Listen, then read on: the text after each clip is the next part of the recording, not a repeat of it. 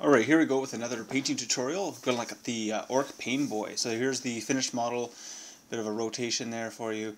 So this is the new plastic single figure from Games Workshop. Lots of Painboys in their history, so this is a really cool model to be able to paint it up with that massive claw sort of hand. So starting off with the base coats going over top of a black flat spray paint, so wag flesh here going over all the flesh areas. Mostly doing this first because it's kind of the interior of the model, so it's the deepest parts of the model have that color. Next up is lead belcher, so just trying to paint on all of the metal bits here, there, and everywhere. I find that metallics kind of go on a bit messy, so you want to make sure that they don't go on top of the other colors, so you do that one of the first ones. Then I'm taking warp block bronze here. I'm going to be doing some sort of copper bits later, so I'm just picking out details on the various bits of metal there that are going to be slightly different color, and that'll just help make things look a little bit more orky. So picking those all out. Alright, next up is corn red. I decided to do the pants in corn red. There we go. Mostly just to give it a bit of red to the model, and I didn't want it to be too bright or anything like that, not to take away anything, just kind of a dull red, so that's why I did corn red, not Mephiston red. There is some Mephiston red on some other stuff. Death World Forest is the base color I'm using for the Grot Orderly on his back there, and just to give a bit different tone than the Orc Flesh. So kind of a lighter color, green, a bit more of a khaki. Steel Legion Drab going on those band-aids, so they're going to be kind of a brownish color. I kind of wanted them, they probably should have been a bit more of a whitish color, but whatever, I chose a bit of a brown just to keep things different. Then I'm doing Mournfang Brown as the base color for all the leather bits, so that's all the kind of strappy things there. And I really should have done the apron before doing this because I had to touch up things later, so flip the order around for this next one. So there's lots of little straps here, there, and everywhere. These add a little bit of detail, so you want to make sure you pick those out. I wanted to do a bit of a brighter brown too, so you could do that with Rhinox hide kind of colors. Okay, Rakorath Flesh for all of the apron there, so this is going to be kind of an off-white color. Yeah, going up to the Paleid Witch Flesh and all that sort of thing. Okay, the Fang. This one here, I probably could have done this a bit differently, because I end up highlighting this with the Fenrisian Gray much later. So this step I probably could have skipped. You don't need to worry about this. Could really go straight to the Fenrisian Gray. Okay, Xandri Dust for any of the bone bits, which I did those things on that tube. I don't really know what those are supposed to be. They don't really look like bone, but they're bone color now. Okay, now that I've got all the base colors done, I'm going nuts with the washes. So Agrax Earthshade over everything that's going to be brown and red in this case, because I skipped doing the Quaborg Crimson. You could do either or. Yeah, so all of the metal bits, just to give them a bit more of a rusty look, get the Agrax Earthshade. Biel-Tan Green for anything that's green, so Orc Flesh and Grot Flesh. Painting it on there nice and liberally. Trying to get in all the little bits on the hand and whatnot. Okay, then Reikland Flesh Shade, so just a kind of a lighter shade for the bib there. And you could have done that with the Seraphim Sepia or something like that, but any of those is fine. Just something that's not quite as dark as the other ones. Okay, Nuln Oil, picking out some of the extra details there on the metallics, kind of doing a blotchier sort of than covering everything up, because I just want it to be kind of darken up some of the metallics here, there, and everywhere, but not completely. Okay, so now I'm on to the highlights. So first off, I'm doing Warboss Green on all of the Orc Flesh, and you can kind of see there I'm just trying to pick out all the flat areas, trying to stay away and maybe blend a little bit into the shading. And then we're going on to the Grot there, Elysian Green on all that. So same idea, just trying to pick up the areas and blend them a bit. So it ends up kind of going on first a little bit sketchy, and then I try to blend it a little bit more. Okay, now I'm doing some of the Nihalic Oxide. So this is the patina sort of look one of those technical paints. I really like this stuff, how it goes on. Doing that on all the things that were warp lock bronze, so that's going to give it kind of a brass look, or a copper, corroded copper sort of a look.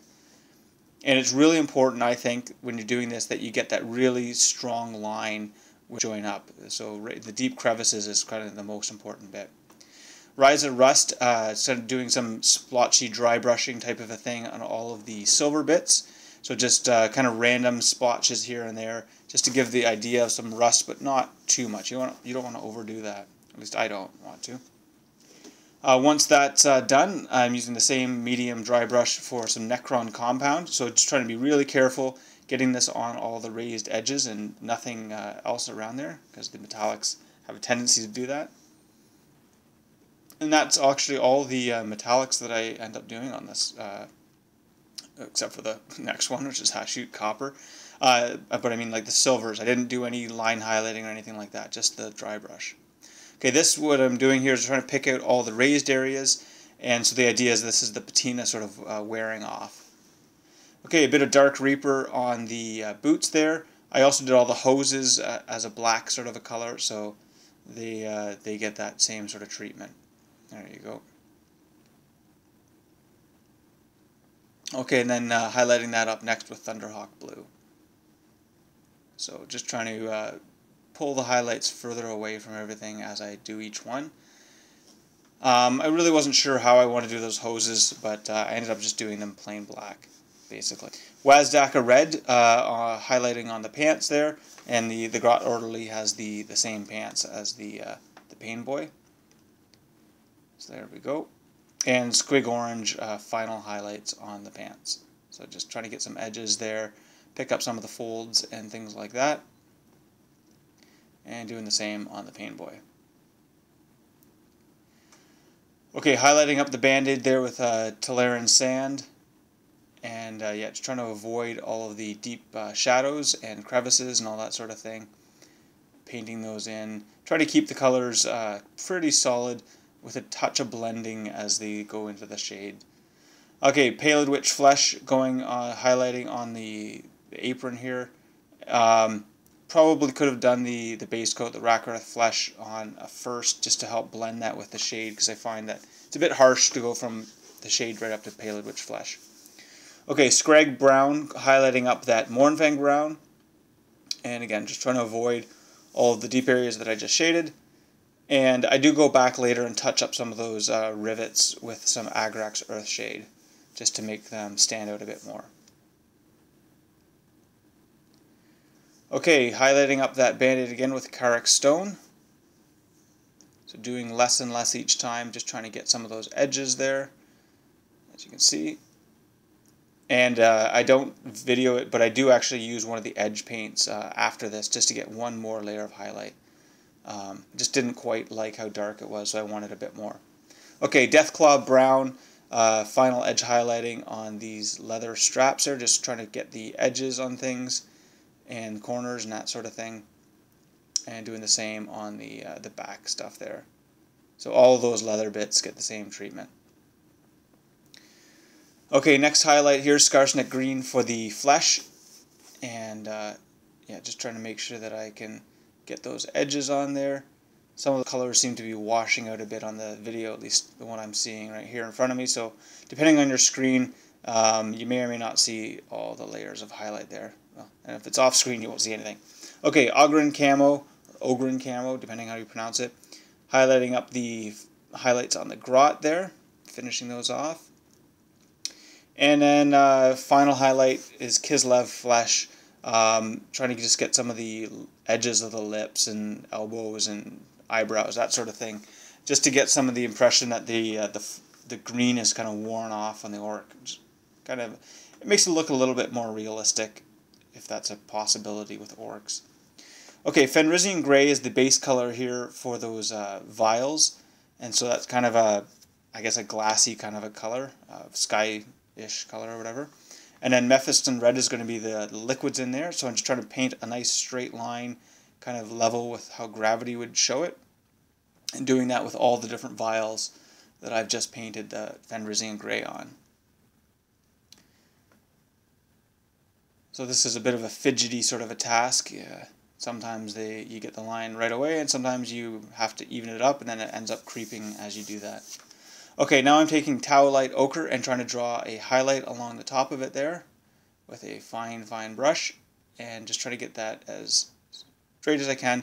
I did do a bit of touching up, just going back with the red, just to make sure it all was straight as I could. Then I'm taking Palette Witch Flesh and drawing two lines, so a vertical line and a horizontal line across the bottom there. Now I'm doing some checkered patterns. So as you can see, I'm just taking Celestia Gray and drawing in a grid and then trying to fill them in. So my grid isn't perfect there, so I'm going to go back with Abaddon Black and touch up some of those areas. So just trying to make the checkers a bit more even by drawing back in some of those lines.